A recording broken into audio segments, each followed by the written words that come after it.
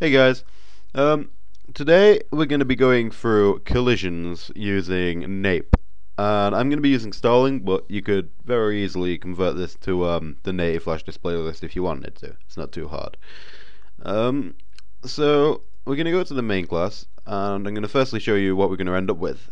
It's going to look a bit like this, and all it is a few bodies are being randomly spawned, and as soon as they hit the ground, a collision will be detected, and we will remove the body from the screen as soon as it hits the floor. Alright, so you can do a lot of things with this, and it's a very useful feature in Nape, and it's one of the core mechanics of Nape that actually make it work. So let's get started. I'm gonna set my stage scale mode to no scale and my stage line to top left. I'm going to set a frame rate to 60, and I'm going to make a new Starling instance, and it's going to be this class here. And all that's in the previous tutorial. That's why I didn't go through it in detail. So we're going to make a space variable. We're going to make another bitmap debug variable, and we've got two new types here. And this is a CB type. And what this means is it's a collision callback type, or callback type.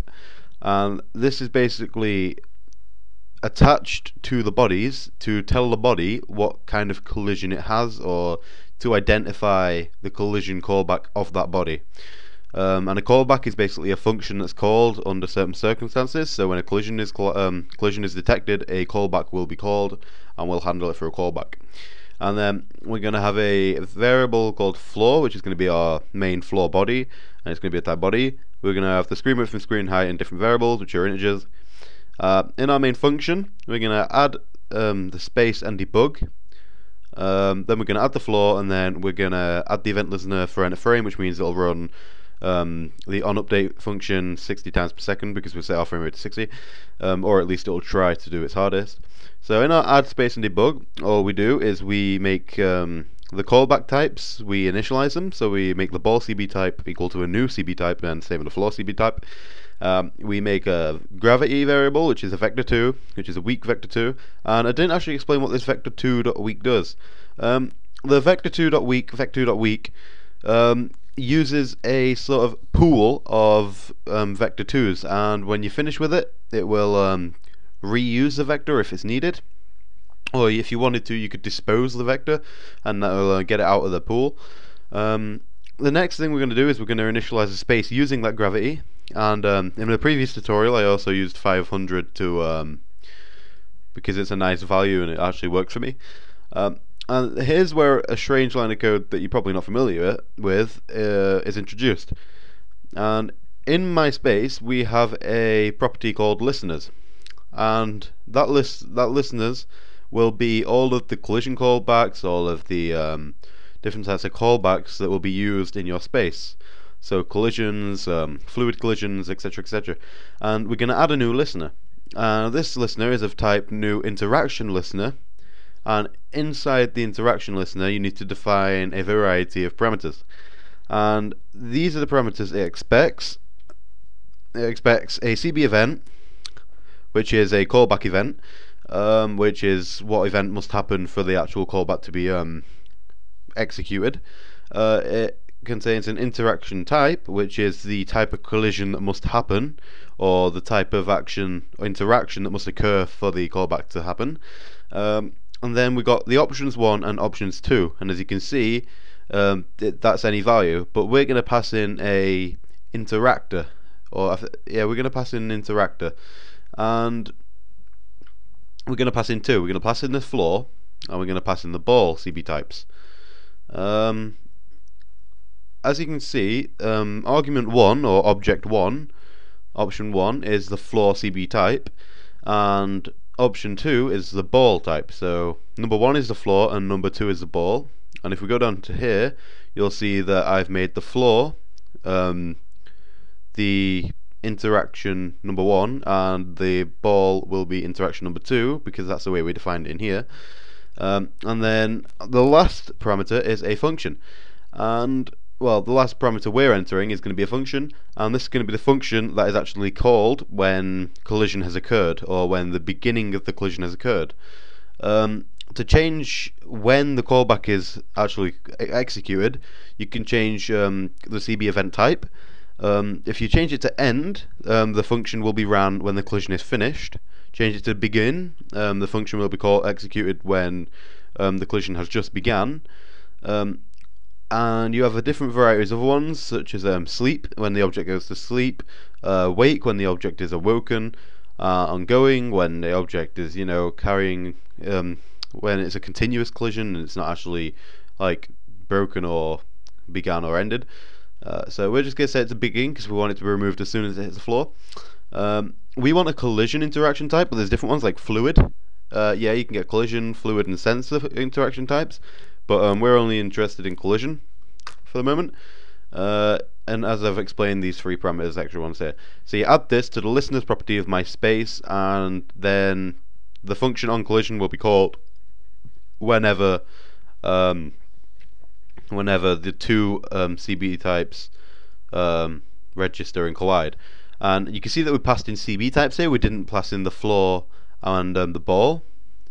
And the reason is we can have many balls with the ball CB type, but we couldn't obviously pass in all the balls into this listener, and it would be really bad if we had to add listeners for each ball, because that would be really inefficient. So each time we make a new ball, we'll just set the CB type of that ball to ball CB type, and then when we make a floor, we'll set the CB type of the floor to that. So that means when any floor would collide with any ball, then that will be called. We set the screen width and screen height. We make a new debug bitmap, and we add it to the native overlay. But if you were doing this in the actual normal Flash in the native display list, all you'd have to do is call this add child, and it should work on from there. When we add the floor, we make a new body. We add a polygon. We add a rectangle to the bottom of the screen, and as you can see here, we add we do floor.cb types.add, and this assigns the floor CB type to the actual floor itself. So this body will be affected, or essentially passed through, to the function callback on collision. This will be passed through, and then we can mess around with this floor. And we assign the space of the floor to my space, obviously.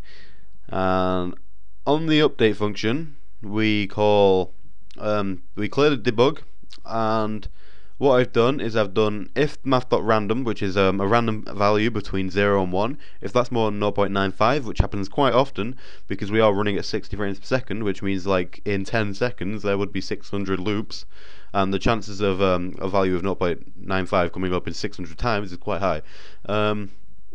We call the add ball, and the add ball down here, it basically makes a new ball, which is a dynamic body. It moves with gravity, etc., etc. It will add a new circle with a 30 radius, so in total it will be 60 width, 60 height. The position, I set that randomly across the screen width, and it's at 100 on the y-axis. We assign the ball CB type to the ball CB types. We do ball.cb types to add ball CB type.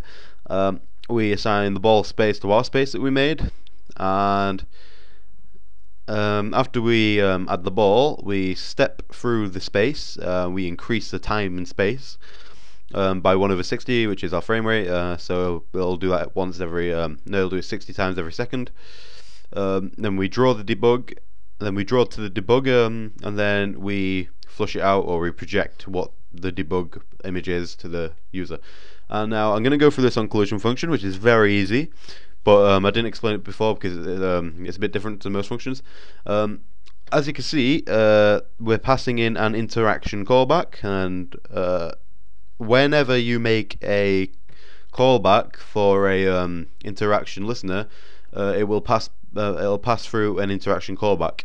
So you must have this in, and we're going to get the floor and the ball, and then we're just going to remove the ball from the actual space. So that's what happens as soon as the ball and the floor collide.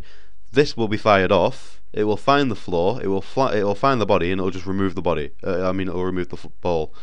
So we assign a new variable called floor to evt.int1 as body. Now it might look a bit weird, but evt is this interaction callback here. and this interaction callback contains data about the collision that's just occurred. So if we type int1, you'll see it returns an interactor, and a body is actually an interactor. So you can cast int1 as a body, and it will understand what you mean. So we're going to get the interactor, and we're going to pass it out as a body, so we can actually get the floor which has actually been collided with, and we use interactor2 as the body, body for the ball.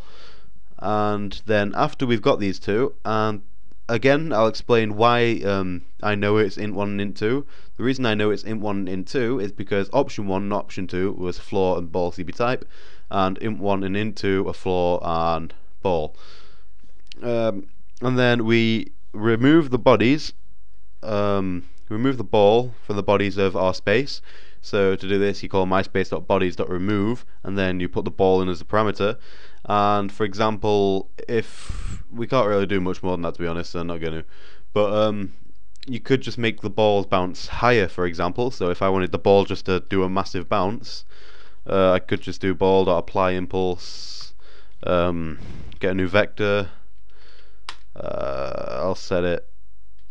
Screw that. And let's say I just did that. Screw it. Right, I'll do that.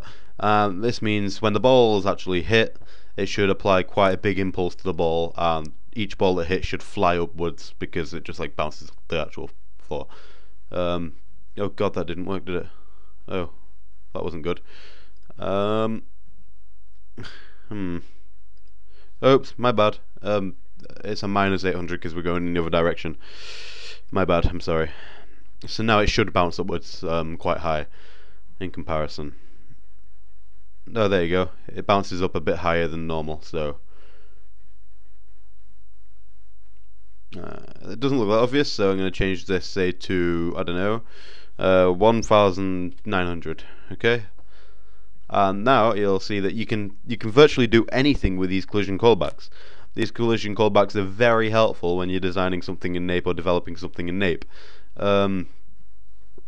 It's interesting to use.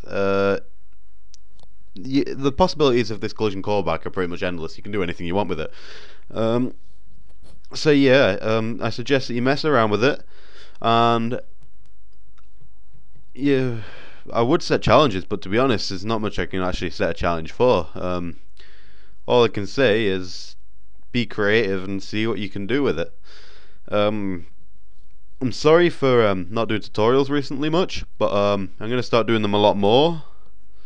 So yeah, thanks for watching, and I hope you've learnt quite a bit here, and I will be doing more tutorials in the near future, so look out for them. Thank you, goodbye.